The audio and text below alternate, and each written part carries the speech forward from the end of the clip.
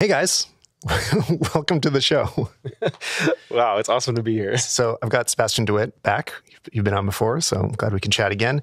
For the first time, his partner, Ben Sandowski. Thanks for joining me, guys. We are in the WWDC studio, which is really amazing. I mean, we're looking at it from the behind the scenes, and as camera appreciators, Apple's done a great job setting things up here. So anybody that's usually an audio-only listener, I recommend. This is a good one to check out the video, just to I don't know, see us all in person together. It's great. I'm trying not to look at the camera, mostly because I want to look at the camera. Yeah, I'm used to looking into the webcam while I podcast, but we'll not worry about it too much. But great to have you guys here in person. We all just experienced WWDC 2024. This was a very big one. I have some point form notes that we want to hit, and we don't have that much. It'll be a relatively short episode, so we're going to have to sort of rush through some of it. But let's start with what you guys have been up to lately, which I've been using. I was shooting while we were at the event. Brand new app, Kino. Up until recently, there was really like shooting video. I did it all with the default Apple camera app. Then we had Blackmagic, and now we have you guys. And I absolutely love this, that there are options for, you know, with the iPhone 15, we got professional video because of a few features that Apple opened up. And now we have a few options of how to shoot it. So, well, congrats on the launch, first of all. Based on what was announced today, did you see anything that excited you about what you're going to be able to do, how you can expand either Halide, your other app, or Kino based on WWDC announcements? I'm so excited I can reply to 100,000 emails saying, yes, you can finally launch Halide from your lock screen. Yes. So, yeah. And well, so we could launch it before. I've showed that in videos, having it, up in the menu bar, but now you can assign it to that camera area. And then there's something with the lock features as well. And well, specifically, unlike before, where we actually launch the app separately, it's running in the background. So it's just, I haven't played and set it up yet, but it should be just as fast as the first party camera where you just can swipe, launches there, and it feels much more integrated than before. So, and it's also just going to be right literally in the same launch spot. So, right. Yeah. Yeah, and if all things work right, you can even use it when your phone is locked, which is kind of a huge deal. It is. And sometimes I don't notice that I have to unlock it because often it just works, right? I'm unlocking and it's fine. But if you're ever in a moment where you do, you're like, oh, wait a minute. This is a pretty big advantage of the built-in camera app. And now you guys are able to be on a more level playing field with it. Just to touch on that, like the reason it took so long for them to do that is they have to approach the security angle. Like if you use the first party camera, it locks out your photo library. So if someone like grabs your phone at the bar, they can't just browse through. So they did a lot of work to make sure it's still private until you do a full unlock experience. So they did it right. Yeah. Yeah, it was worth the wait. So, and what else did I miss? I mean, those are the ones I saw. Have you guys experienced much of the developer new info yet? Are there any tidbits that I haven't spotted by just watching the main keynote? Oh man, I feel like even we are just still digesting a little bit because it was such a absolute rapid fire WWDC. Like the keynote, the State of the Union, they were really, really jam packed. Some people were saying like, oh, it's like a little bit light on, I don't know, iPadOS or something. It's probably because they couldn't literally fit it into the 2-hour window. You know, they were just breezing through platforms. So we're still kind of digging through it. But do you have anything that like sticks out for you? There's like on the API level, they're going to be doing more of the stabilization that's available in the first party camera. So there's an extended stabilization. And usually Apple, when they launch something new, they try to wait a year and they work out the bugs internally and then roll it out.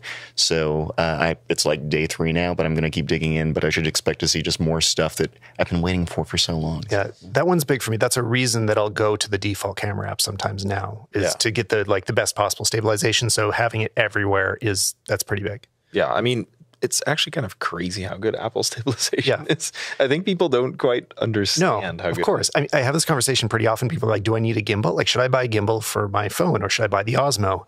And you can. I mean, they are a bit more stable, but without action mode, just default out of the box, an iPhone is extremely stable. So that team is like on another level. Yeah. It's pretty wild. But a feature that is coming to everything is, well, there's actually a whole bunch of photo redesign stuff, but I'm only becoming aware of various details.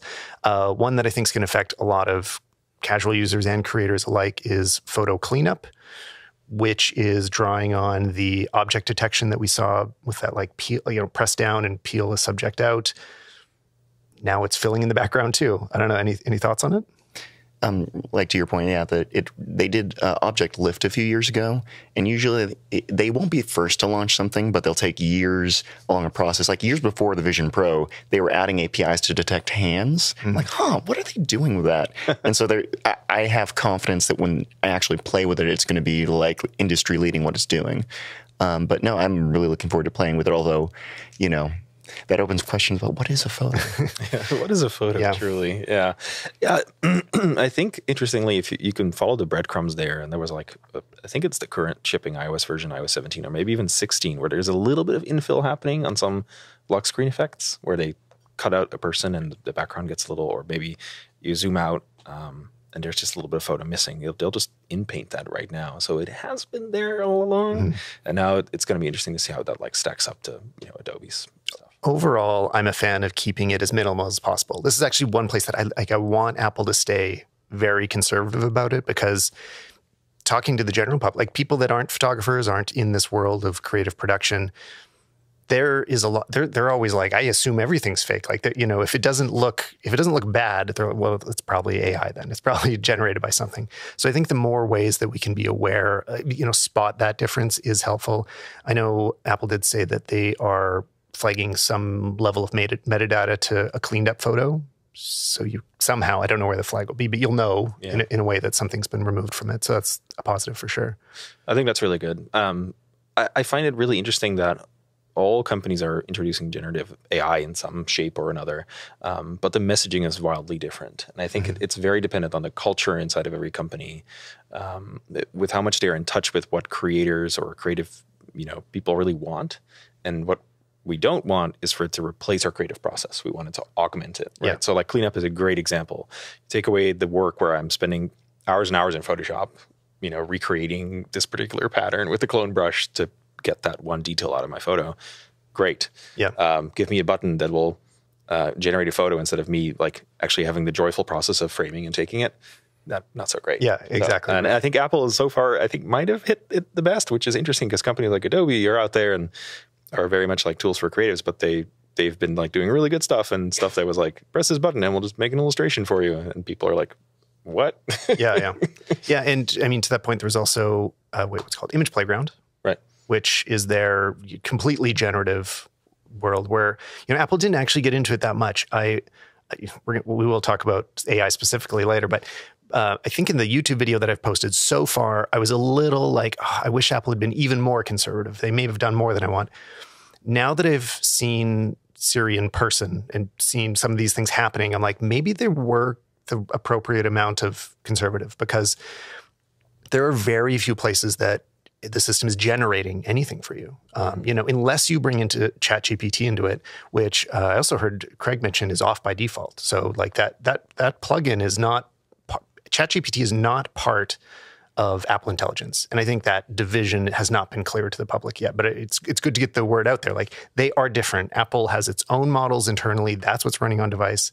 And then everything else is outside of it. So also those generative models, those are Apple. Do you guys see a place for image playgrounds? Like, are you going to use it?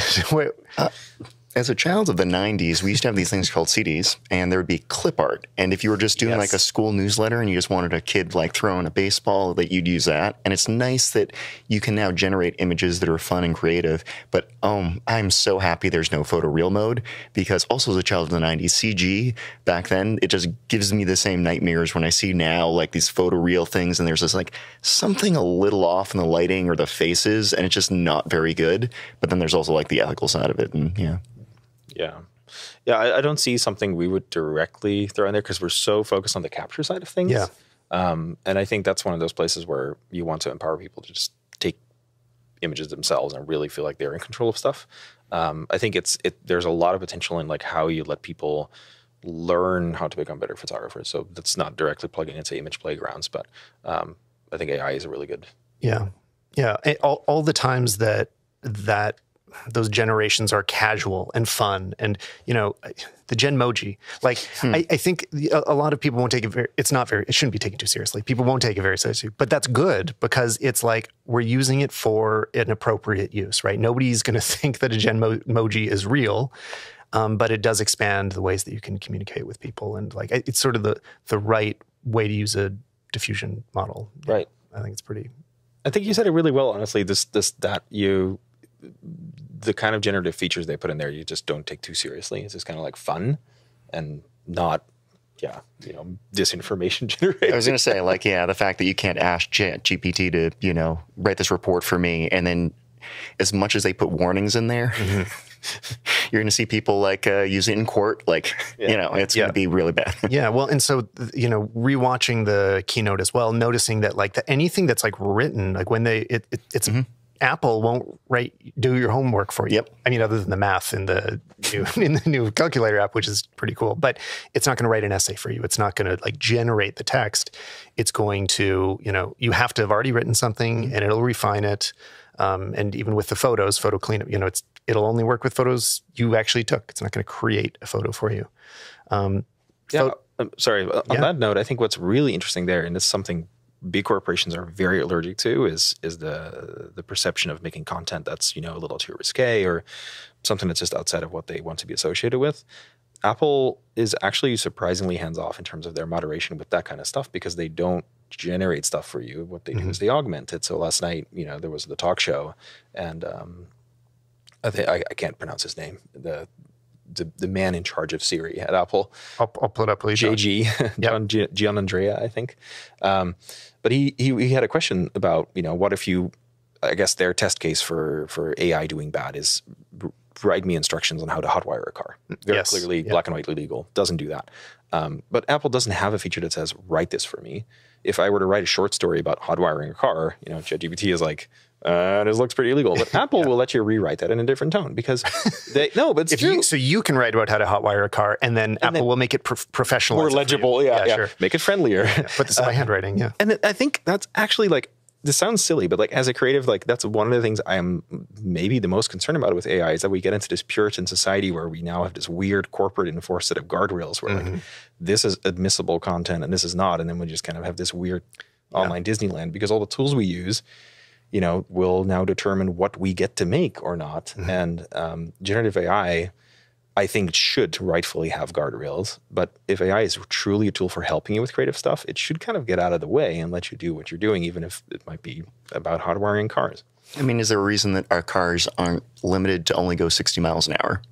Like, sometimes you got to do stuff. Yeah. Yeah. Well, I think the European Union has thoughts about that, though. So. With a cookie banner on the dashboard? Yeah, okay. No, it's real. Like, they're actually, anyway. I mean, I think overall they did strike a balance that made a lot of sense to me and felt better than I was worried about. And I mean, some of the videos I posted of like just from the event, I just kind of shared some of the moments showing off what Siri can do, what AI can do. And there were so many responses that are like, looks like OpenAI's got all your data now, like all your data's gone. And so, as somebody communicating this stuff, I'm just like, I should put it out there that I think Apple has done a pretty great job of closing a lot of this stuff off in the right ways. And even that OpenAI relationship is really at an arm's reach. Yeah. There's a lot of rumors about it that I think made people think that OpenAI would be powering, like Apple's so far behind in AI that we need to bring in the experts from a third party, and ChatGPT will be the AI inside the iPhone. And it is so not that, which I kind of hope that message gets out there, because I feel like there's a little confusion in the someone I think didn't take the memo. Some figure, I think. Yeah. Well, and a lot of people just don't pay that much attention, right? Like they don't watch the whole keynote. They just see a snippet. Maybe that's also because, like Apple, it typically doesn't say this new feature is ML. They've been using ML for years, but to the user, they don't care if it's ML or what it's built with. So they have an amazing team here that publishes research papers, and this is one of those, they were very humble about what they've been pushing as far as boundaries here. Yeah, that actually I would like to touch on for a second, because I've had a feeling about this that forever Apple doesn't advertise this well enough. But they have this sort of, for some things they do, they have this zero trust approach that absolutely blows my mind. So if you look actually at how Apple Intelligence works, and I know some people listening or watching this are going to be like, it's just marketing speak, So of course it's AI, but now it's Apple Intelligence, it's totally different. But they published a white paper, and they are going so end to end with it, where they're basically saying the data that's getting sent there is that, it leaves your device, goes to a server that runs one particular chip.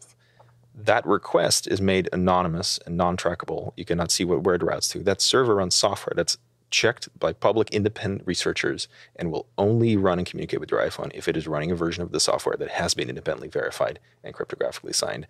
The servers themselves, point to point, on like when they get transported and everything, every step along the way gets like verified. It and the data that's like at both being transmitted and at rest in those servers is not legible to Apple even. Like right. even if they wanted to, they could not access it. And it reminds me a bit of like in general, I think facial recognition is like a really troublesome trend. Like we don't want that to sure. all over our cities and that kind of stuff. And some people said like Apple is kind of normalizing this with Face ID. And then if you look at the way Face ID works versus like normal facial recognition, it's just here's a photo of Tyler. Does it look like Tyler or not? Tyler or not? That's the technology basically. Maybe a little different. I need that app. Yeah. But Face ID, like just to go on like a short tangent, but like this will blow your mind. Face ID takes a dot pattern of infrared dots that's projected on your face and turns that sort of 3D geometry into a hash. So it's like a one-time function, that sort of data that comes out of that is you can't reconstruct a hash out of like the 3D model out of that, and puts it in a secure enclave, which the system itself cannot access. It can basically send a face to it and see like, does it match it? And then the chip is like, I'll check. Yes. Okay. And you can unlock the phone. Right. But so far so good. But you can say like, okay, what if Apple like actually secretly made it? What if that's not what's happening? Yeah. And what if the secure enclave is not so secure? And what if you can get in there? Well, they thought of that and they assumed in this entire chain that even Apple could not be trusted. So the data is unique per iPhone because at manufacturing, that dot projector, that pattern is randomized. So even if you manage to reconstruct it somehow, and if you get it out of there, really that data is actually not reusable. And it's the same kind of like defense in depth approach they took to this AI thing where like if one part of the chain doesn't work, it's still secure, it's still private. And it's crazy how good they are at this stuff. And to that point, one of the trade-offs is every time you buy a new phone, you have to retrain Face ID or Touch ID. And also going back to what they're talking about the security around these servers, they mentioned that developers can't connect to them, which as a developer, like, oh man, this is a nightmare. But it's worth it because unless you design a system from the beginning as like totally secure, you never get around to it later. Mm-hmm. So it's like it'll take a little longer to build something, but you're doing it right. Well, and similarly, I think a lot of people don't know that, tapping with Apple Pay is much more secure than tapping with your physical credit card. I think the public assumption is the opposite. Right. It just because people don't spend much time thinking about it. But so for all those reasons, everything you just described about what they're doing with AI, like Apple needs to get out in front of that because what we've just seen with Adobe's terms of service thing lately. Right. I think, so I posted my take on this on Threads, but I think that whole thing is overblown. And this isn't to like stand up for Adobe, but making assumptions that like, big corporations, you should always like have kind of a zero trust assumption. You don't need to trust them with anything, but it's probably not likely that they're trying to sneak all of our personal photos out from under us to train their models with it. And, but you can just see the default response, even from creative professionals. People that understand this world are very suspicious about it. Right. So everything you just described, I mean, the more that Apple can be extremely clear about every step in that process, the better for them and for the more comfort we can have as users. So. Yeah. And, another like example, if we're talking about big corporations anyway, like Microsoft had this whole Copilot Plus PC event, and there's a lot of really cool stuff in there, like even for me as a Mac user, but then they announced this recall thing. And sorry, it's kind of funny. So recall, if you don't know. Best name ever. Okay, yeah, go on. Was very apt in retrospect. What are they thinking? Anyway, so it basically takes what they call snapshots. They're screenshots. It takes a bunch of screenshots of your screen all the time and, runs OCR and like AI on that so it knows what's going on and puts it all in a database. And I went back because I thought I had heard them say, this is encrypted on your disk and like safe. But what they said is this stays on device. And I was like, okay, sounds pretty good. So I mean, Apple always goes like through ridiculous lengths to explain security, right? Like this, how they explained how Apple Intelligence works securely. They went quite in depth there, not quite as in depth as they could have, in my opinion. But every single time they introduce something that involves some degree of private information. They're like, and of course it's privately secured on your secure enclave, yada, yada, yada. Looking back, Microsoft didn't quite say this. And as it turns out, security researchers found that it is secured with your own credentials, but you can basically just, if you have access to the Windows PC, you can just get literally everything you've ever seen and done on your PC out. And it just shows like your iPhone, your PC is one thing. Your iPhone really is the most personal device, right? Like everything on there is your entire life. And if they get that wrong, I mean, it's really, really bad. Yeah. So, I mean, good to hear. As developers, you feel like they are generally doing it right, because it's really important to have that sort of third-party verification that it's like, we're not just taking Apple's word for it, that other people are keeping an eye on what they're seeing on these white papers on anything that is open source. Well, even to that effect, like through the intents thing. So as a developer, you'd assume Apple's whole Apple Intelligence thing like just ties into all the apps on your phone like by default. No, you actually have to build using the same APIs that make your data come up in Spotlight, make your data work with like Siri and that kind of stuff. And if you don't, that data doesn't get included. It doesn't get like auto scanned or integrated or anything like that. Like yeah, it's built on the same stuff. Like when you use Handoff. Or years ago with Siri, like we would suggest things to you in search. And so they've been building the infrastructure for this for like 5 years, but it's 100% opt-in. Yeah. That's pretty cool. I want to imagine into the future a little bit. So there's one thing that I was only realizing kind of as the keynote closed and based on some comments afterwards, that the OpenAI integration is basically it's almost like a model plugin. It's like take your model and put it into iOS and macOS, and there will just be extensions to reach out to various models in the future. So it's not so as OpenAI focused as I thought. So this gets me thinking about like, well, that also means creatives will be able to have those models as well. So I don't know, I'm just spitballing here, but let's say there's a Midjourney model that is now integrated at an OS level. His examples were more professional. Like Craig mentioned, like, medical or, like big industries. Yeah. I'm like, I don't know, like, I'm just kind of like realizing that there's all these other openings that are going to be able to integrate it throughout the system that can work in whatever industry you're in. Yeah, and I'd love if there were an option like, obviously, they're just giving an image of where things could go, but going to a 100% local model that's smaller, not going to be as accurate as something talking to the cloud. But if you're feeling like I'm dealing with really sensitive stuff and I want 100% control, or you could train something yourself, like look at, my writing back to college, or maybe not that far. That's okay. But like, I would love something that's a little more natural when I'm composing emails. And what if I do a bespoke on-device thing, which again, up until this point, everything was about on-device, local training and personalization. And so, I just love that there's a thought of what is this going to look like in 5 years? Yeah. And I've already seen colorist tools doing training on like film coloring and trying to turn those into models to apply colors to your footage. So, it can also be like looking at the colors of your photo library and how you generally work. And on that point, like there's a lot of talk in Hollywood about like where's AI fit in, where do the artists fit in, but like one area in AI that's amazing for professionals is matte removal and rotoscoping, which is just such a like 12 hours just staring at a screen drawing an outline, and that's now, from my understanding, been obviated by these models that allow you to focus on the actual creative stuff. No, totally. I mean, I would love to see this come into Final Cut Pro. Right now I'm using third-party plugins like Motion VFX has Roto AI, and you just paint over the person, and with a moving camera, everything's moving, nothing's planned, there's no green screen, and it works. And there's obviously a lot of concern about like AI taking away jobs in these industries, but so far my experience is like I can just do more. I'm a small creator with a small team, and we can now elevate the work that we're doing using a whole bunch of new AI tools that we're not creating anything fake. We're not, like generating stuff from scratch. And I don't think that's really going to take over anytime soon, but we are able to do a lot more than we were 6 months ago. Yeah, that's a really, really good example of it. I think, to bring it back to the beginning of our podcast, like stabilization, like why does it work so well? Well, very clearly there's something going on there where it's aware of what you're filming. Yes. And you could try to do this in post. You can, track objects, all that kind of stuff. Like, sure, but if that happens on the fly, like, wouldn't you want it to just do it for you? Because great. Well, what's really interesting, again, going back to ML with the stabilization, they can actually generate a heat map of like when you're looking at an image, where's your eye most likely to be drawn? They actually trained like a camera on people's eyes. And so they can actually, when they're stabilizing, oh, you probably want to pan over to that corner, to that bit of. That's cool. Yeah, it's really, but they make it look so simple. Yeah. And it's like magic. When I did my action mode demo, I was like following a statue, right? And it was not in the center of the frame. It's like wobbling all over the place. When I review back, it's always bringing it back to center. There is clearly some awareness of, oh, we think you were trying to film this.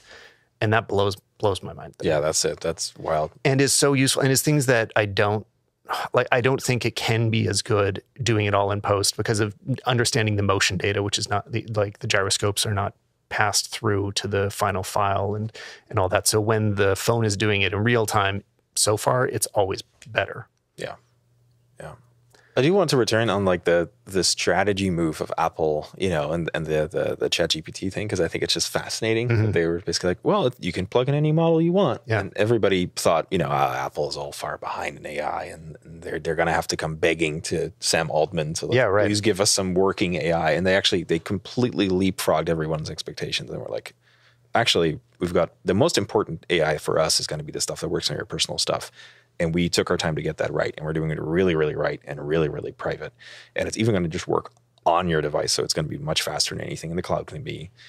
It also unfortunately means it's only going to be on like one iPhone they released last year. Right. And not like all the Macs. I'm not that surprised. I'm not surprised. Yeah. Yeah. But there's definitely, you know, a lot of people are going to be like, oh, they're just trying to sell more phones. And it's like, you know, this takes like... Yeah, it's not easy. This didn't even exist a year ago. Like when the iPhone 14 came out, this was not even... It reminds me a little bit of like, sometimes people like take stuff that is like actually really computationally intensive for granted. Like, yes. Halide, you know, takes still photos, so we don't get like a lot of requests of people being like, this is blowing up my phone.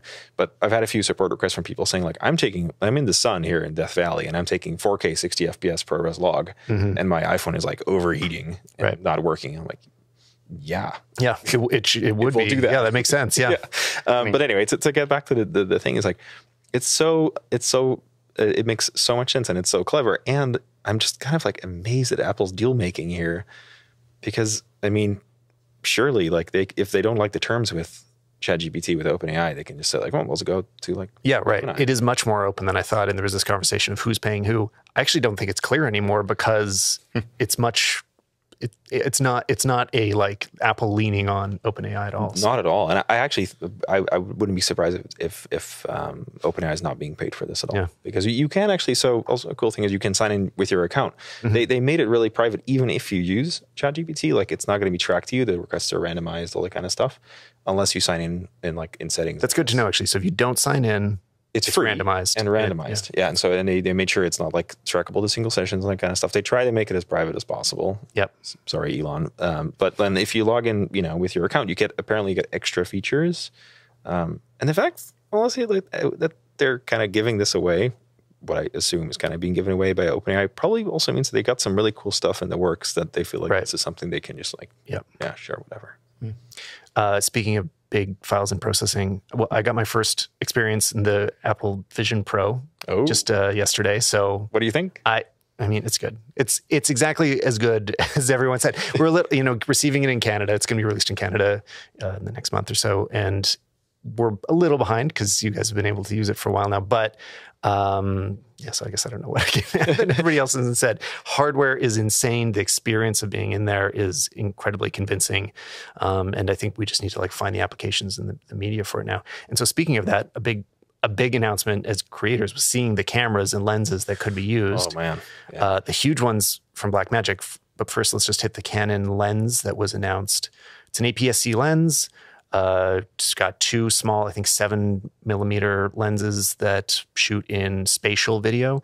And important to clarify the difference between spatial and immersive. If anybody hasn't experienced, or for everybody that hasn't experienced a Vision Pro yet, spatial is basically a 3D image done in Apple's own way, where it feels like it's a hologram in front of you and you can perceive the depth. And then immersive is a 180-degree video that wraps around you, and is much more effort and time and money intensive.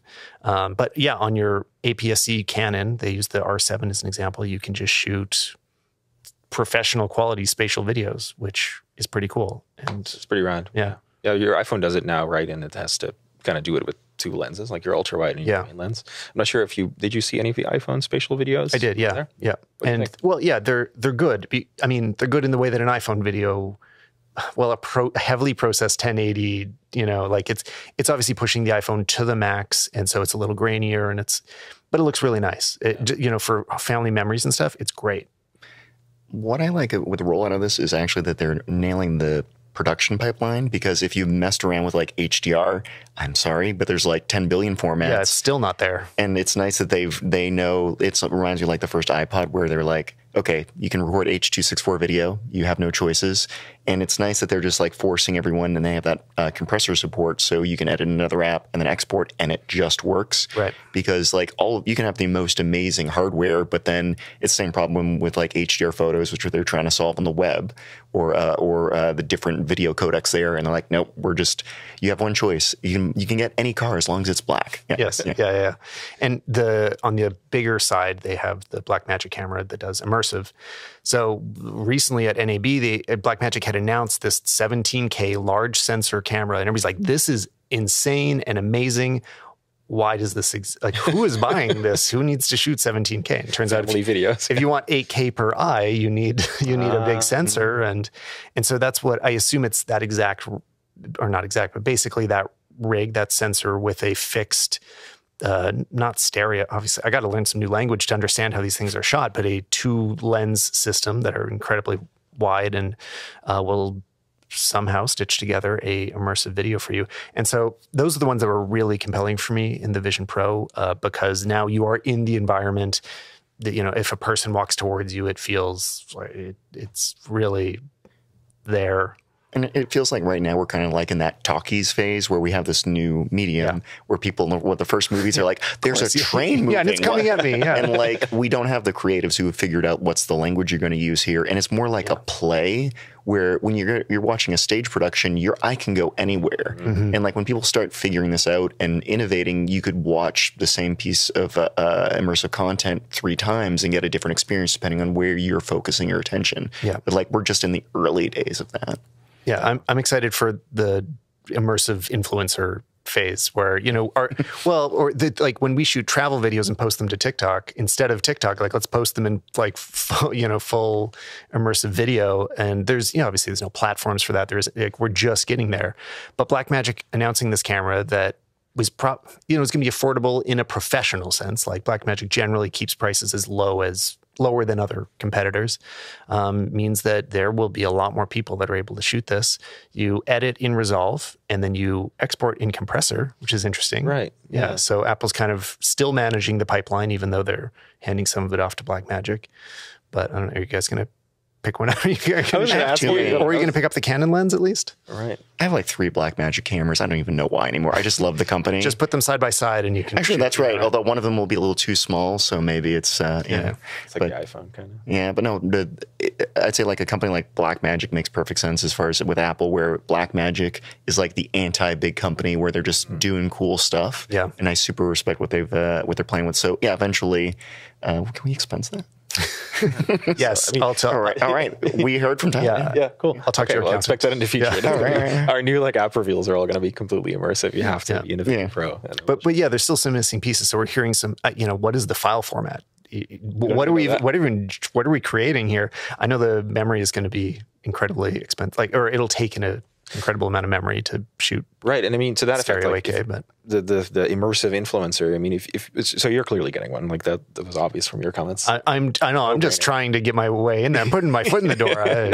Nothing's promised here, but we need like a new platform for this. I mean, like, you can go to YouTube, right, for immersive video. No, exactly. Yeah. So they announced that Vimeo will be supporting spatial video. So there's more to talk about with spatial video, actually, because it's more accessible. More people will be able to shoot for it. That's where the first influencers actually will show up. It's just so much more doable. Yeah. The immersive will be more professionalized. You'll have to have a bigger budget and have a bigger workflow for that. It's not going to be as casual for a long time. You won't be showing that on your iPhone. It's just more, it's amazing. It's crazy. Yeah. Well, to that effect, I actually want to remark on spatial video. Another API thing, there is an API for spatial video now. Oh, okay. So we were actually, one of the great things about WWDC for us is, yes, we go to Apple Park. Yes, we get free snacks and we get to watch the zany tricks that Craig Vitteriga gets up to this year on a live keynote.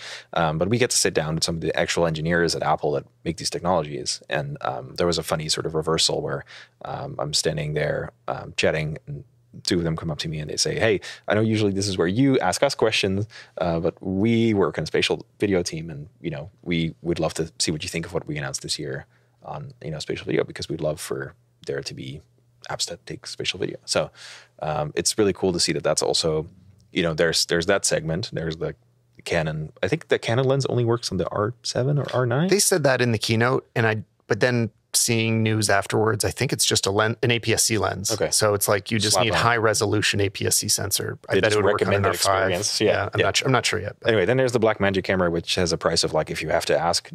And then, spatial video, which you can take on your iPhone 15 Pro, which that is really cool that they're pushing that forward so that becomes an accessible technology to a lot of creators. And I mean, the comparison, like Steven Soderbergh shot some feature films on an iPhone. I think the Florida project was shot on an iPhone. So if you're a creative and you just want to dabble in the platform, it's going to be a great entry point. And I also can't believe I'm bringing up Apple TV Plus and talking about tech, but like it's also going to be seeing on the other end of the spectrum that there's going to be content coming out that actually tries deliberately to push it to the edge to be like, okay, this is how you do it, guys. Yeah, this is how you do it right. I think circling back kind of to our beginning of the conversation and your guys' new app Kino, I think we are about to hit the year, maybe next year, but where like everybody's footage out of camera looks as good as a movie. I mean, so obviously Apple Log has been huge this year. I can't talk. I feel like I haven't even talked about it enough. It really changed what the iPhone is as a video camera, and I think casual users haven't realized it yet because the workflow is still complex. But apps like yours mean you can instantly bake in a look that is Hollywood grade, and the camera in the iPhone is excellent. Yeah. And these shots will, so people at home with an iPhone 15 will be shooting things that out of camera look movie quality, like almost exactly there. And other cameras are doing it now. I was just reviewing the Panasonic GH7 that has the Alexa Log C built in. So you can just instantly color match it to a $100,000 camera. Yeah. And even with the iPhone, you've got some LUTs built into the app already. But I really could build good one by you, actually. Yeah, well, from yours truly, yeah. But I could build one that matches to Alexa without that much effort. And now your iPhone looks the same as that Panasonic that looks the same as Alexa, which is... Well, not to nerd out too much on the technical, but like also Apple Log does really cool stuff around exposure fusion when it's capturing. So the dynamic range could outperform a lot of the cinema cameras in the past. Yeah. Like I was grading footage in Resolve that was, and I was just confusing it with my Blackmagic 6K Pro. Like, wait a minute, this was shot on an iPhone? Like there's that just one moment where you can't believe what they're putting in that package. Yeah. I always want to say that definitely nerd out. Oh, yeah. Okay. Yeah, okay. Full permission to nerd out. All right. Yeah. On that note, the keynote was once again just shot on iPhone. And yes. I think it was Stu Maschwitz who remarked on Threads that's like, we've just reached a point now very quickly where it's just, take it for granted. Yeah, we don't need to have a post keynote conversation about the shot on iPhone because it's just happening. It's just happening. But it's amazing. It's really amazing. Yeah, exactly. And actually interesting, in the iPad announcement that they did have a few segments where again, Stu was the one talking about this. They mounted some Panavision lenses to the iPhone. Totally. Because everybody's looking at this library section being like, why is the background blurry? You can't shoot log in cinematic mode. And there were some people like... I was leaning over to you like, that bokeh can't be real. Yeah. And you were saying, no, it's that real. Oh, that's right. Yeah. There were some parts in the State of the Union, which I might be wrong on this, but there were some parts where I was like, that was cinematic mode or post blur, and that was ground glass adapter. Because obviously you have to use you don't take the iPhone module off and put the lens on. Yes. So you have some trade-offs with the ground glass adapter stuff, but it's really cool that they do that, because I feel like it would feel a little flat if they only shot with iPhone lenses. I spotted chromatic aberration in the lens, but that's because the iPhone is picking up the imperfections in the lens. Yeah. It's like, oh, okay, it's too real to be real. Yeah. The iPhone becomes basically a sensor. Like the iPhone lens is just a window into the sensor, and it's mostly you're just using a sensor with a big lens on it. But it's, when you watch those workflows, it's just not that dissimilar from what we've done before. Oh, and actually, so big changes. We don't know that much about it. You've seen some of the API stuff, but that, when they previewed the new Final Cut Pro app coming to iPad. So this is from the last announcement, but I didn't get to talk about it on the podcast yet. Yeah. There's live streaming. There's wireless. Multicam? Yeah, the Yeah. multicam. To me, even more exciting, there's just the live monitoring.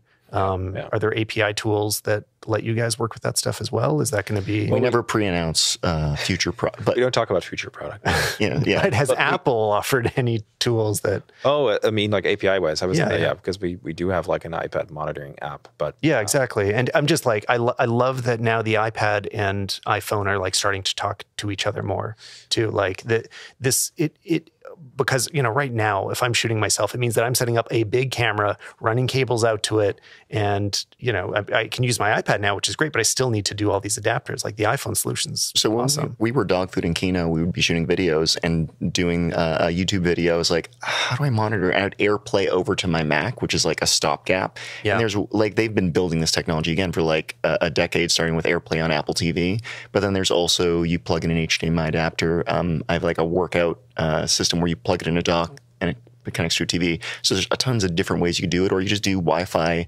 Bonjour. So it's definitely there, but it's technology aside, how do you make it intuitive where it's just like with the new Pay stuff, you just tap your phone and it's paired. Like that's the hard part for most people, right? Yeah. Well, I mean, I know I'm going to use it all the time. This has been the year that, maybe not coincidentally, but we've ended up with a bunch of like commercial clients where we're shooting way more social stuff on our iPhone. Like we're doing jobs that we would have needed the big camera for last year on the phone, and it's in log and it can look just as good. So now we just kind of need to fill out that range of tools to be able to like treat it like a full production where, you're monitoring your audio and like all the other pieces can connect in. And, hopefully this is also easy enough that like everybody can do it, but it also is becoming expansive enough that we can take on like full productions at this point, which was 100% not possible last year, like so recently. Yeah, it's crazy to see how much it's come like in 1 year if you look at Apple Log, but also look at Blackmagic Camera, look at Final Cut Camera that's apparently coming out soon. Like that means that there are teams at Apple that are supporting now the very real use case of the camera app. And like when we got started, camera apps were mostly the domain of like filters you slap on something. There were, a couple, of course there were some apps that like also let you adjust settings, but I started using Instagram because it had good filters. Yeah, like, exactly. That's what all it was at first. And that was the only way to make your image look better. Yeah. And now if there's lots of ways to get less or more processing, for instance, Apple Log, ProRAW, Native RAW, that kind of stuff, to dial in your settings right. And we'll see down the line, like increasingly, the need for a camera, dedicated big camera is going to be less because if your iPhone can handle it with the right apps, with the right tools, then why wouldn't you use that? Yeah. Sebastian, what's your editing workflow right now? I mean, you shoot a lot of raw. I mean, you're a great photographer to start with. So whatever you're using, it wouldn't matter. But you do use an iPhone shooting raw often, and the photos look great in the end. What's your workflow? So right now, basically, I get home, I take my ProRAW files, and I plug in my iPhone, and I pull them into my laptop. I get them into Lightroom, slap one of my presets on it, and then export them back to my iPhone. You make it sound so easy. Okay, wait, but I have a specific question with Lightroom. So when I plug my iPhone in, one problem is it wants to hit my whole library. It's like... Oh, I actually use an app that called iMazing that lets me grab the that lets you grab like the file system, so it opens like a USB drive. That's drag it out into the okay. folder. I think I do know what that app is. Yeah. That is a good tip. Well, for anybody to listen to the end, I'm glad they heard it. My workflow is if I take a photo for a product shot, I send it to Sebastian. Yeah, actually, he's my Sebastian intelligence. Can I subscribe to this service as well? Yeah.